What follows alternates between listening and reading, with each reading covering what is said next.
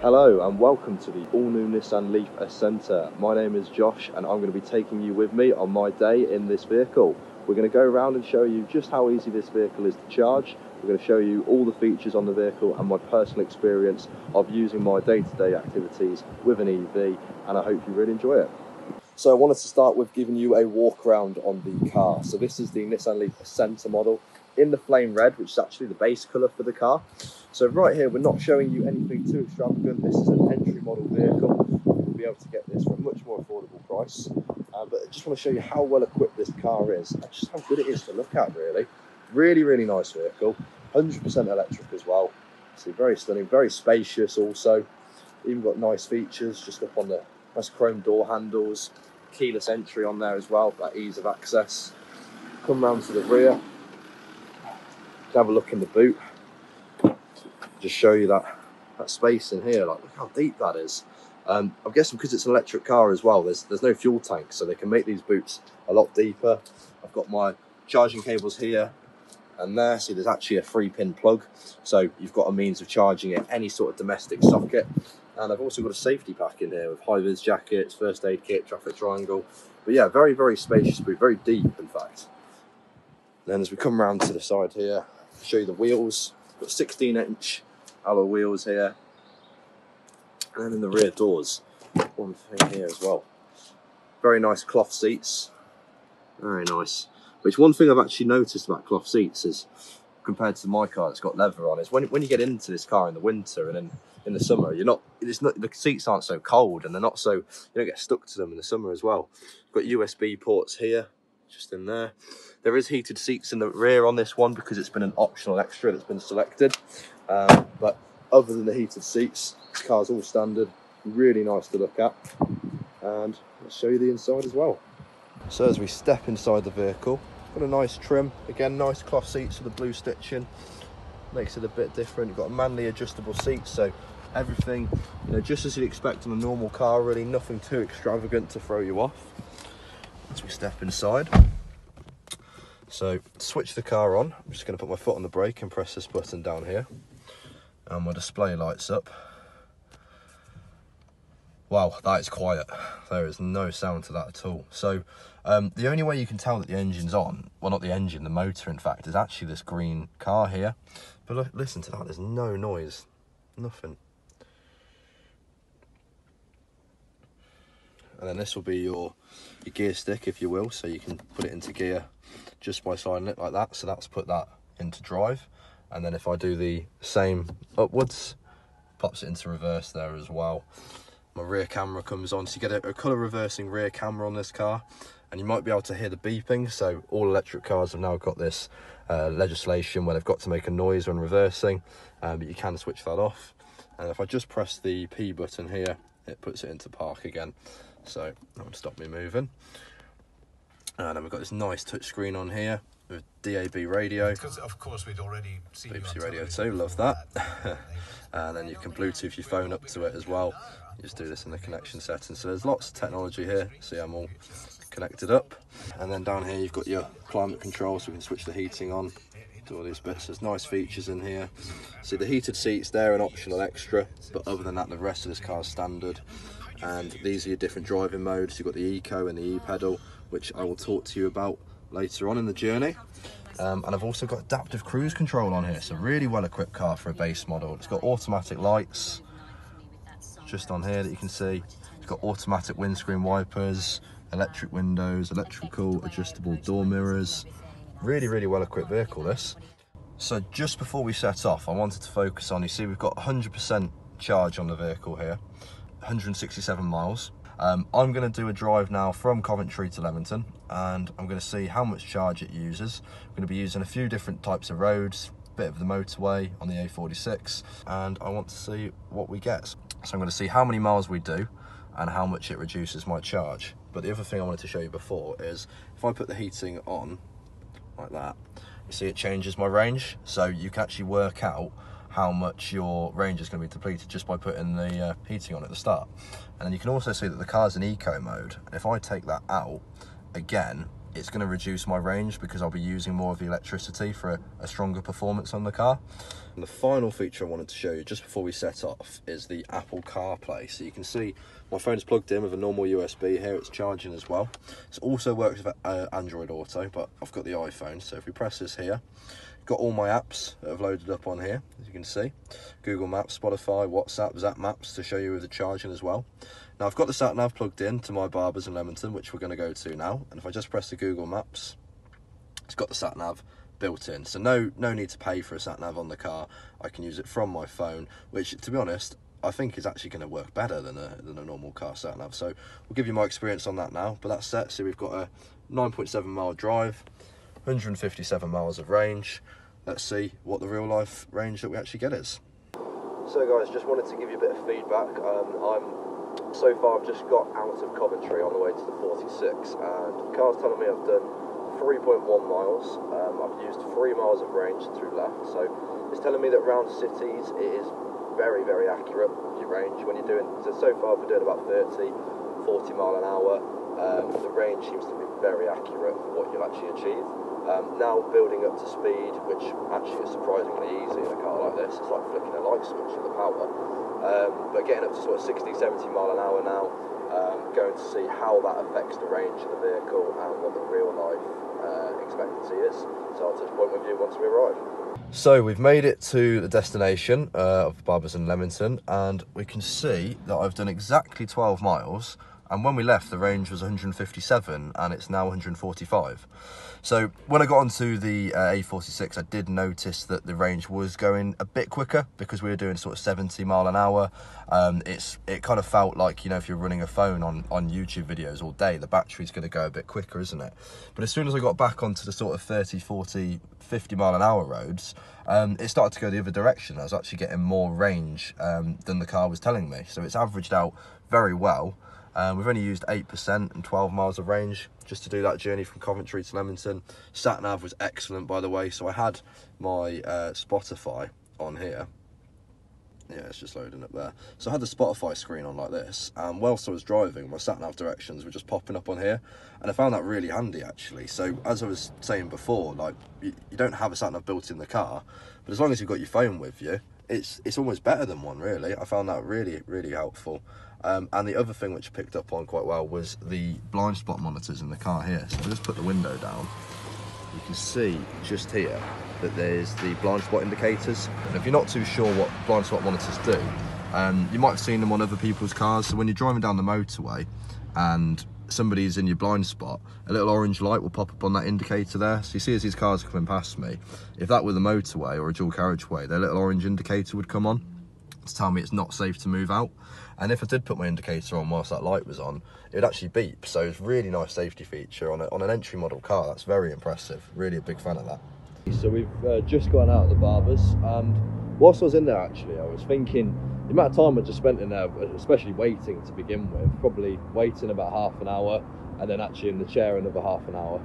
If I'd put my car on charge, obviously it didn't really need it at the moment, but if you were to find somewhere just local to put it on charge, and an hour's charging on a normal one, that would probably get you another sort of 20% on your vehicle. So again, just standard daily things like that really. When you're just going shopping, haircuts, all those sorts of bits and bobs, perfect times to really just whack the car on charge, top it up, and yeah, there's nothing to really worry about, because I mean I've got plenty of range in the vehicle. But again, it's just making, I think what I'm getting the grasp of is when you've got an electric car, it will kind of just change your mindset, and you've just got to think about, you know, you've got these apps you can download like Zap Maps, and you'll be able to find all the different places that you can charge your car that meet with your daily needs and where you're going to be. So you can kind of plan your journeys out, plan parking, and I think there's actually a BP pulse point just around the corner from here. But yeah, I'm just going to pop into the shops now. Got a nice weekend away, so just going to get some new shirts, fresh trim and all that bits, and just standard stuff, and I'll catch up with you guys shortly. Hey guys, I just wanted to touch in again actually. I'm using this, just been trying out the e-pedal really through Leamington town centre, and I think there's a road closed just down on the right, so there's massive traffic down the parade.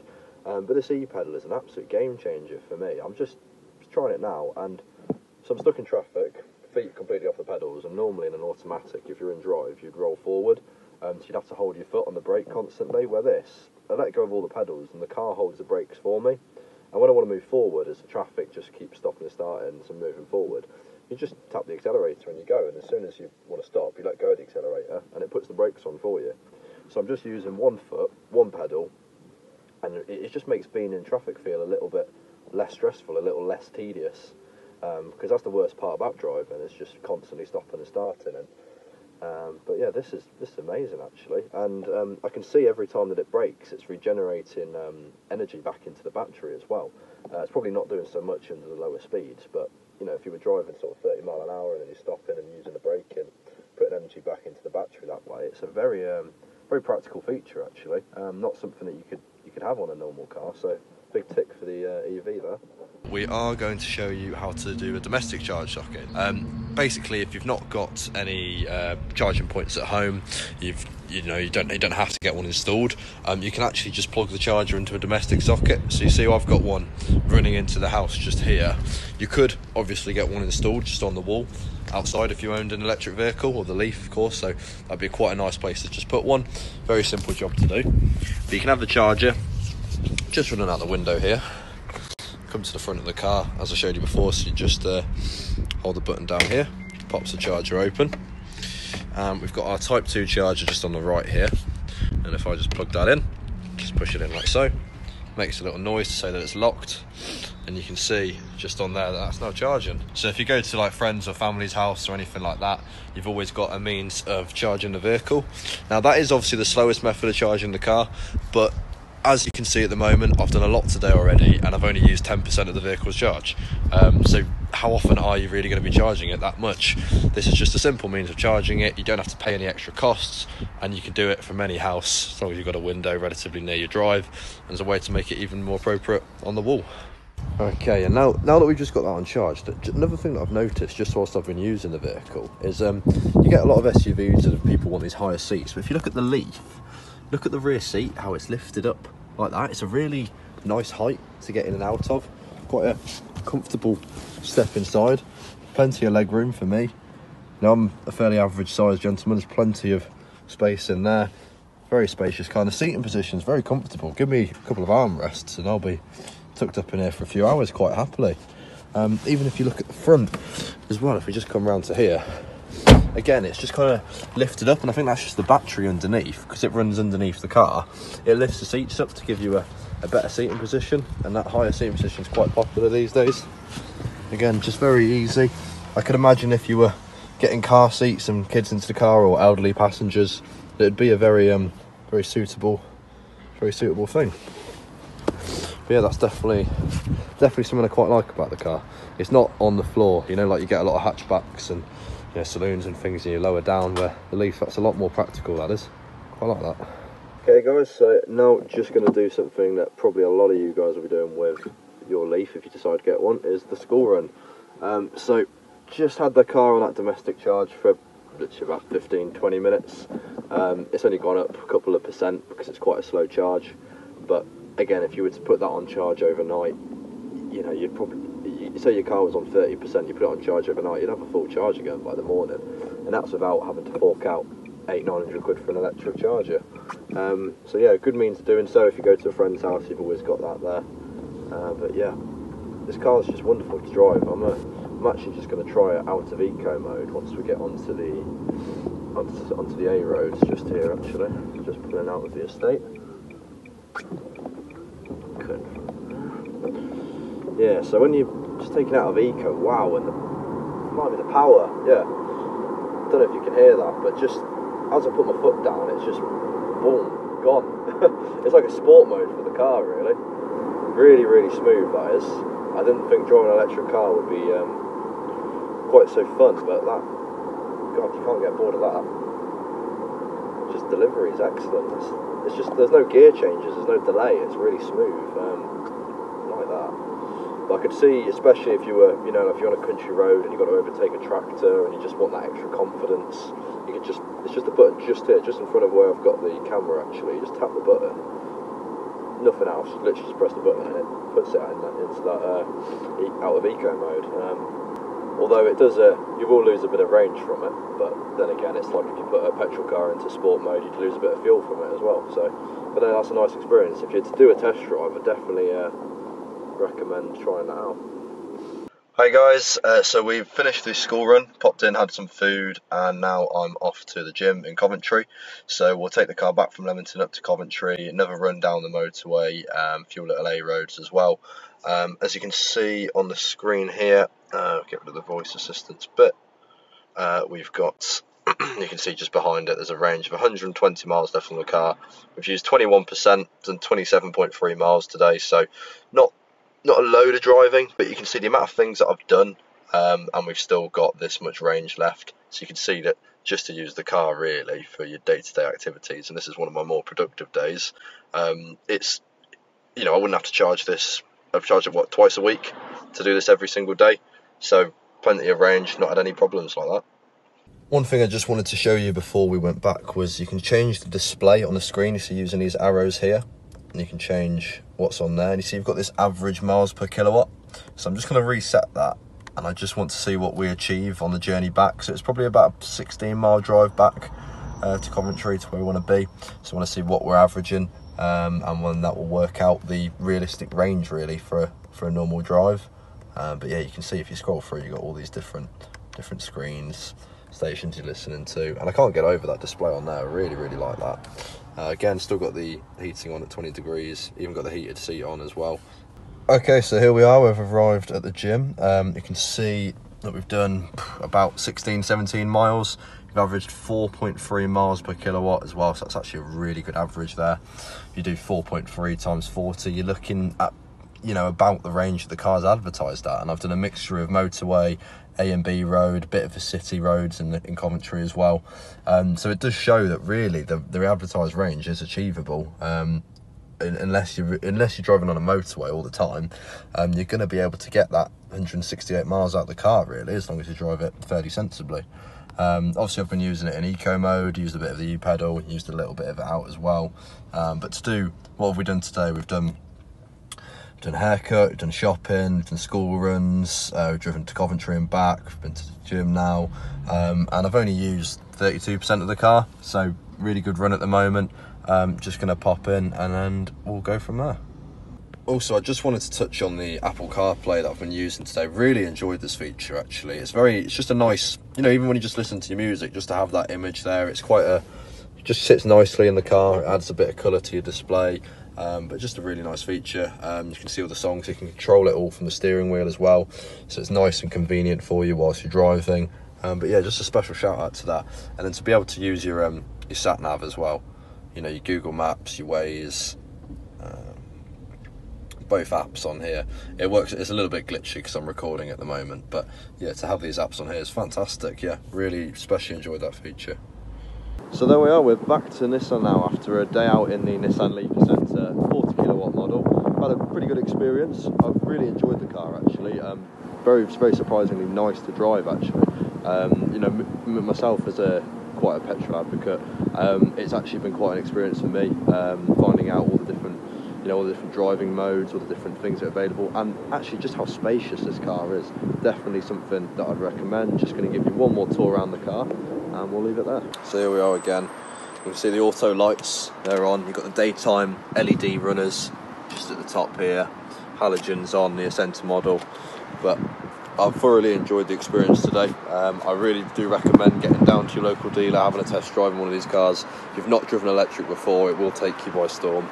But it's just, look at the size of it. The doors there and everything, it's very extremely spacious. The rear room here as well, you can comfortably get 3 passengers in either side there. But yeah, it's just so much. The doors, there's plenty of room there, very high up seats. And as we touched on before with the boot, I mean, look how deep it is. You could fit plenty of suitcases in there. You've got your charging cables just tucked away nicely here, not taking up too much space. Obviously I've not tidied this one up, but yeah, it's a very practical electric car. I think that's what it's got going for it: practicality, comfort, reasonable height to get in and out of, and then being a Nissan, it's loaded with technology even on the entry model. Very satisfied, and the range is actually realistic. Obviously when you do your motorway miles, you're not going to get that 168, but the display, everything's where it should be.